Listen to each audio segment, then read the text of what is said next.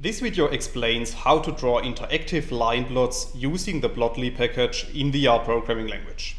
The tutorial was created in collaboration with Kirby White, who is a researcher at the Seattle Pacific University and an absolute expert when it comes to interactive graphics in R.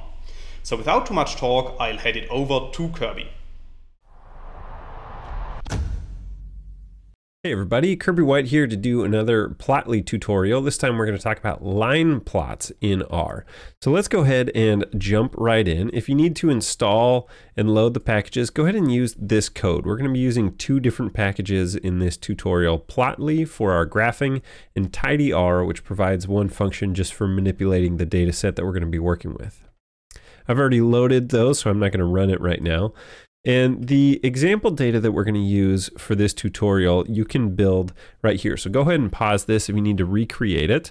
The first one that we're going to build is stored in a wide format where we have one column with 4 different dates: January 1st, April 1st, July 1st, and October 1st. And then for each date, there's a different measurement for 3 different variables. And so we're going to go ahead and build that. And here's what it looks like in more of a spreadsheet view. Pretty straightforward. And what we're going to do is take that same data set and use the pivot longer function from the tidyr package to convert it into a a long format.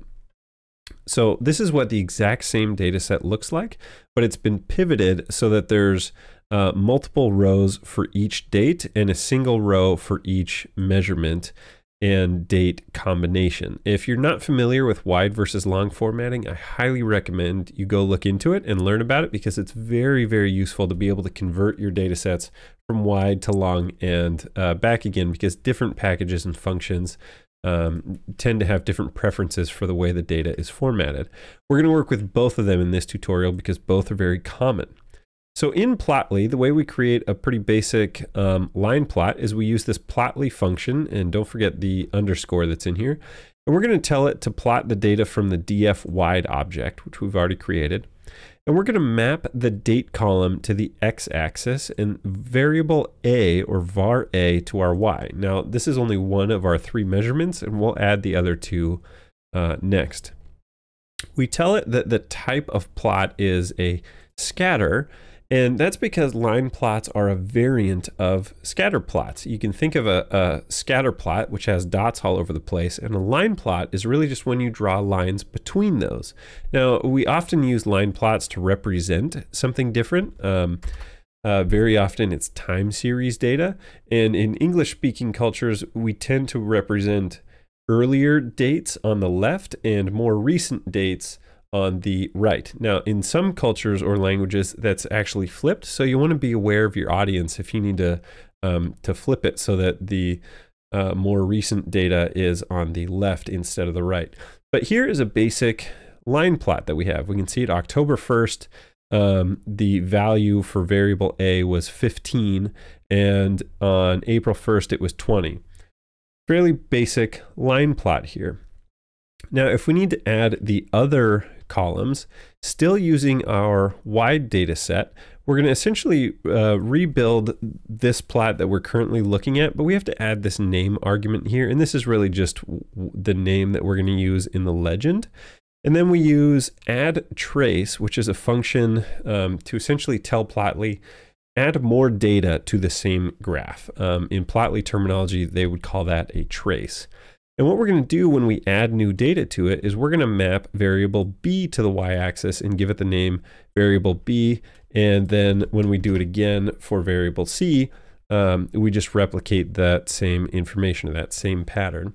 And this is the line plot that we get now. And it has automatically changed the color of each line for us so that it's easier to keep them apart. But this is how you create a line plot with multiple measurements over time when it's structured in a wide format. What we're going to do now is plot the exact same thing, but using the long structured data set. We still have date going to our x-axis. Y is in a column called value that used to just be the name of the measurement. And what we're going to do is simply map the name column to the color of it. Now, I'll give you a quick refresher. We have date name, and value. Those are the names of our 3 columns in this long data format or data frame. So we'll go ahead and plot this, and it takes just a moment to load, but it actually looks identical. So you can see the same information that's on here. And so hopefully this gives you an understanding of why we might prefer wide formats to long formats sometimes. I'm going to use the long data set for the rest of this tutorial, except for the very last one.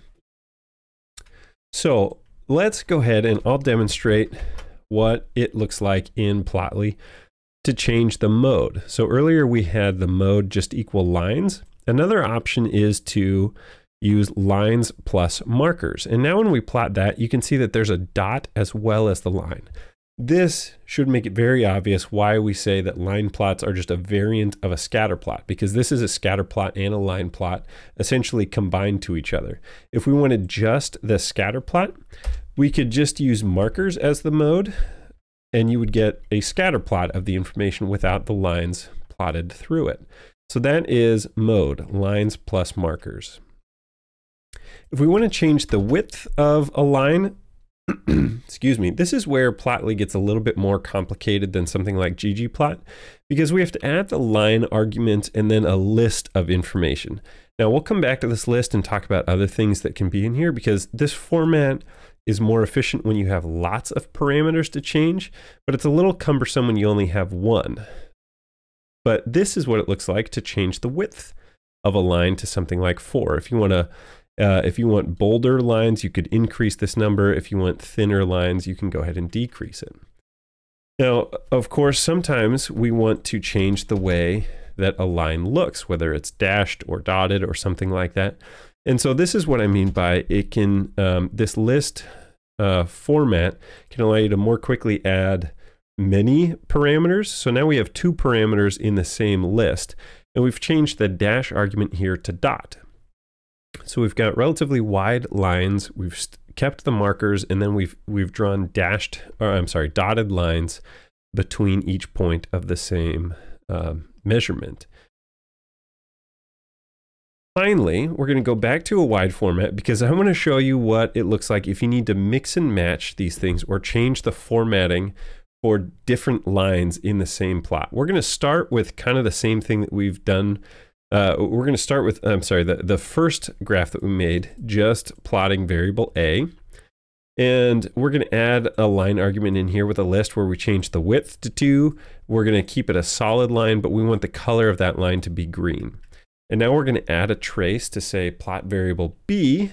And in this list, we're going to set the width to 4, dash to dash, and the color to gray, and so on and so forth. You can see that we now have lots of parameters going on in here. And this sort of should give you an example for what it looks like to make more complex graphs in Plotly. And here we go, something like this. It's a very ugly graph, but I really built this just to demonstrate what the code looks like to start building very customized graphics. That's it for now. I hope you found this helpful. I'll see you next time. Thanks a lot once again to Kirby White for his contribution to this video.